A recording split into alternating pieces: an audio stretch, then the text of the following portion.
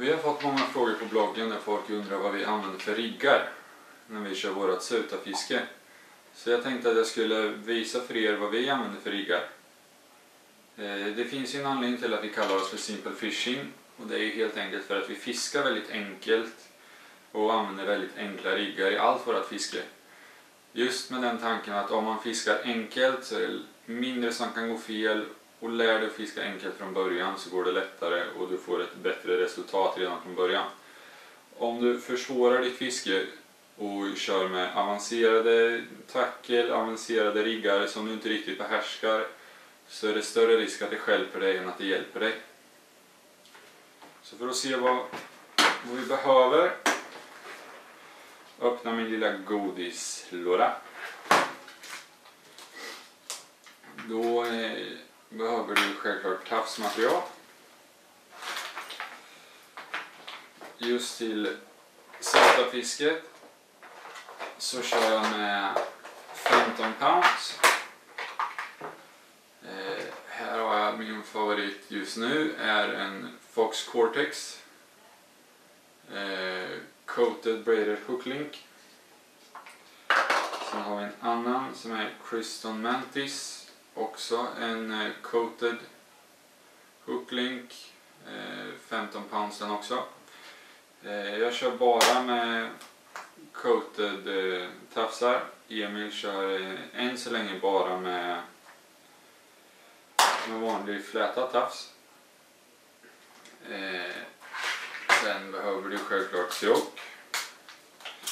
Min favorit just nu är en Korda Curve Shank.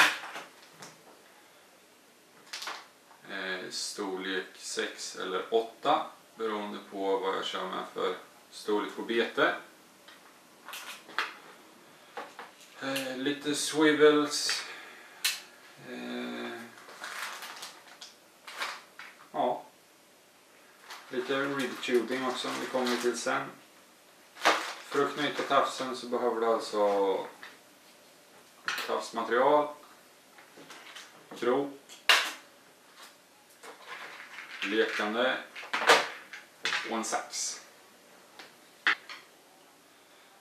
Det första jag måste göra då för att kunna knyta tafsen är att klippa till längden på själva tafsen.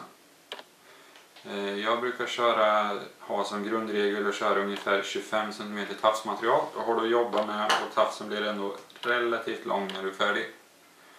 Nu har jag ju gjort som tv-kockarna att jag förberett här, eller jag gjorde fel på första inspelningen, så att jag har redan klippt upp en tafs här. Det första du får göra då sen är att göra en loop i ena änden.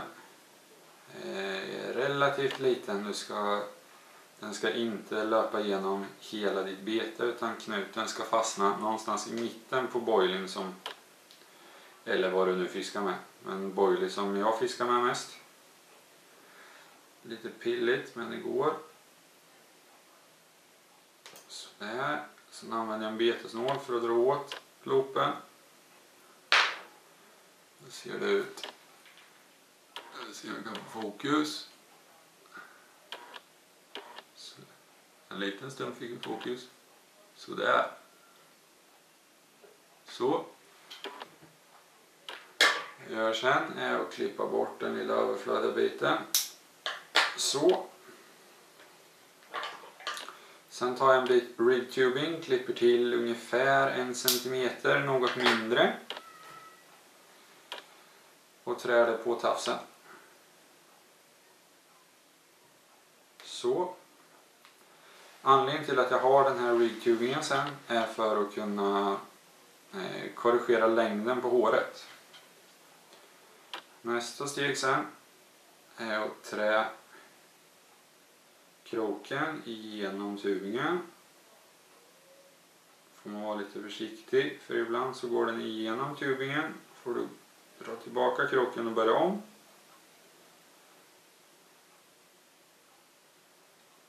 Så där. Se om jag kan visa er också. Så där ser det ut då. Så. Sen ska jag göra en traditionell knotless knot. Det gör jag genom att föra in eller föra igenom linänden ovanifrån kroköglan. På det här sättet. Så. Igenom.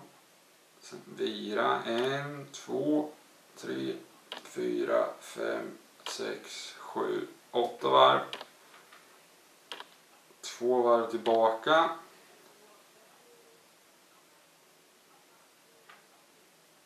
Och igenom kroköglan igen. Så.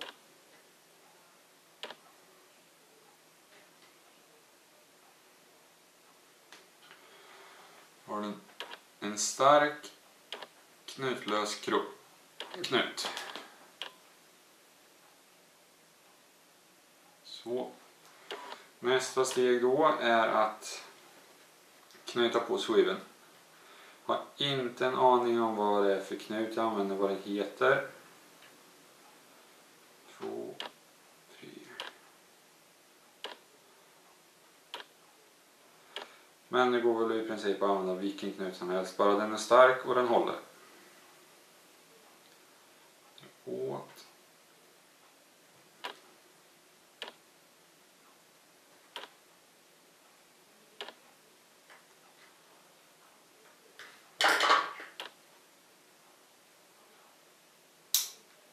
Färdig. Så, där har vi då en... Ja, nu ska vi se om vi kan få färdig. Där har vi då en färdig tafs. Den är i kortaste laget, men den här modellen av tafs använder jag när fisken äter väldigt intensivt och äter snabbt. Om fisken är mer försiktig så har jag en lite längre tafs för att fisken inte ska känna av sänket lika fort. Men om fisken äter intensivt och slukar betet snabbt så får de in betet långt i mun redan från början, och då är det lika bra att de krokar mot sänket direkt. Fördelen med den här tafsen nu är att jag kan korrigera tafslängden eller hårlängden genom att ta betesnålen där och dra lite försiktigt. Samt förflytta tubingen som sitter där. Då kan jag enkelt få ett kortare hår som ändå sitter hårt mot kroken. Och om man får ett hugg eller ett napp som går loss, fokus, som tar och drar i betet, så ser jag att någon har varit där.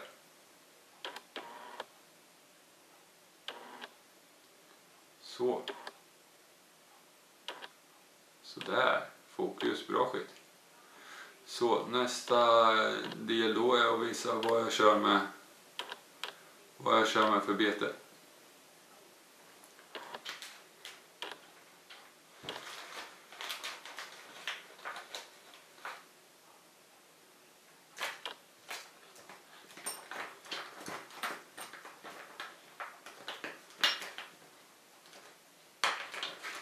Så ska vi se om jag har några fungerande pojlis kvar här i, för de var rätt torra de som går. Jag börjar med att trycka på en fake majs på betesnålen. Därefter tar en förborrad liten filur, därefter en boilie. Då blir det en gul boilie på en gul majs, kanske inte optimalt, men det är bara för att visa.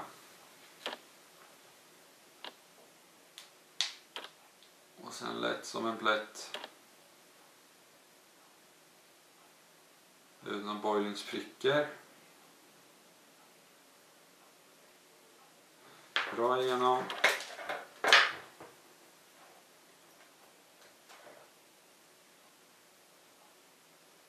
Och ett betestopp. Och på majsen. Dra tillbaka. Och färdigt.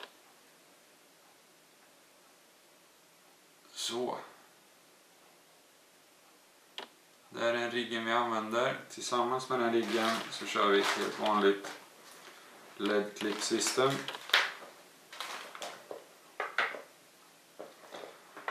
Jag föredrar Kordas. Emil kör med Carp Race. Det funkar då så enkelt så att man... Nu ska vi se, vi ska ha tubingen också.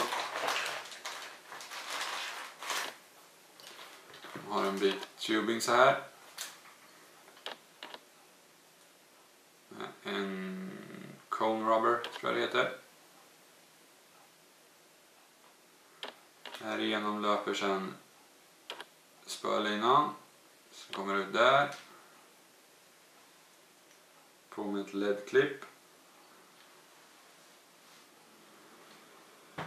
Knyter fast swiveln i din huvudlina på spöet.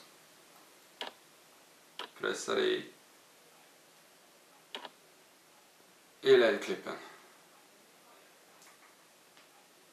Så den där var lätt trög.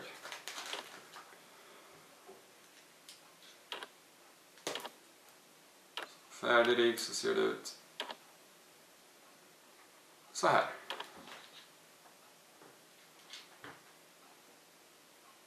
Enkelt, funktionellt, strular sällan.